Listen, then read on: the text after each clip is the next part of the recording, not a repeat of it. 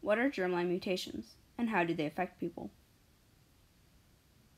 Germline mutations are abnormalities which are passed on to offspring. These mutations are caused by changes of parent reproductive cells. Abnormal cells are present in every cell of the offspring. It is either all or nothing. One type of mutation is substitution in DNA. It is a mutation that changes one base for another. Another is an insertion in DNA. An extra base pair is added into a new place in the DNA. Then there is deletion.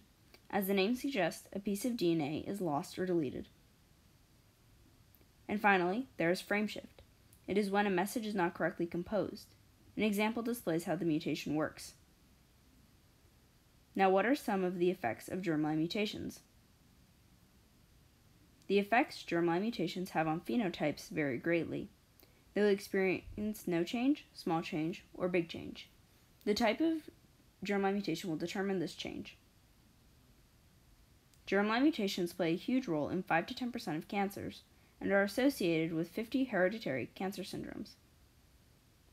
The most commonly mutated gene is TP53, which normally creates a protein that subdues the growth and development of tumors. The mutation prevents it from doing so.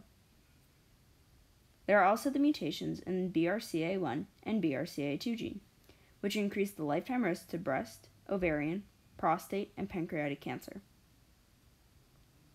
The gene that is another tumor suppressor, PTEN, are affected by germline mutations. This puts you in a deeper risk of having breast, thyroid, endometrial, and other types of cancer. Now, not everyone who undergoes this mutation will develop cancer. While they have the severe risk of having it, results of the mutation can and will vary. Thank you for watching. The sources used are shown on screen now.